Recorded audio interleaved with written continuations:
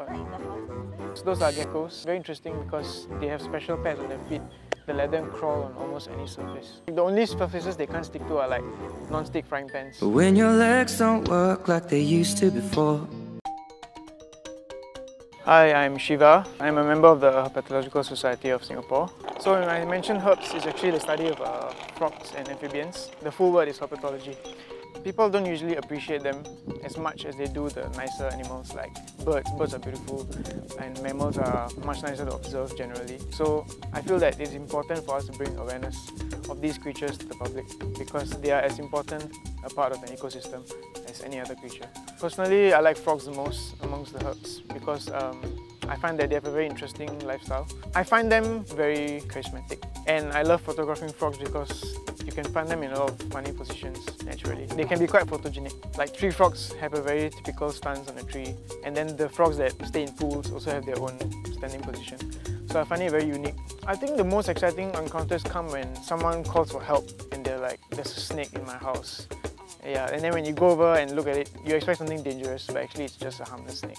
I appreciate any snake encounter, but of course if it's venomous, there's like extra like adrenaline rush when you see it. Not fear, yeah, like appreciation for the animal itself. If you know what it is, like you can identify it for sure, there's no reason to be afraid of it. Because the snake usually just wants to get away from you. So you can either help the snake or leave your home, or if you're too afraid, you can always call acres. We have had news reports of pythons consuming people from Indonesia and all that. But in Singapore, pythons will rarely get to that size because their prey items are not that large here. They can still be dangerous because, of course, a python's bite is nasty. But if you keep a safe distance and call acres to remove the snake, everything will go fine. Always respect the snake.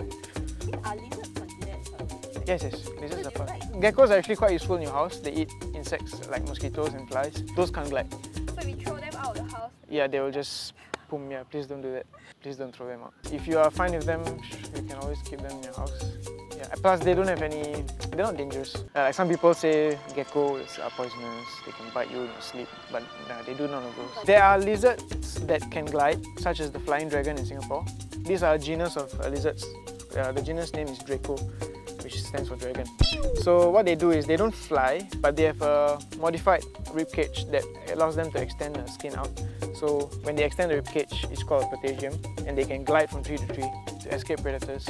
For people who don't understand herps, I can understand because they're not the most pretty things to look at, and they move funny sometimes. So we take it upon ourselves as a duty to bring awareness of these creatures because some of them are actually quite nice to look at. So I think it's important for us to present these animals in a better light to the public so that they know that these are not out to harm us and they're actually understandable in a sense.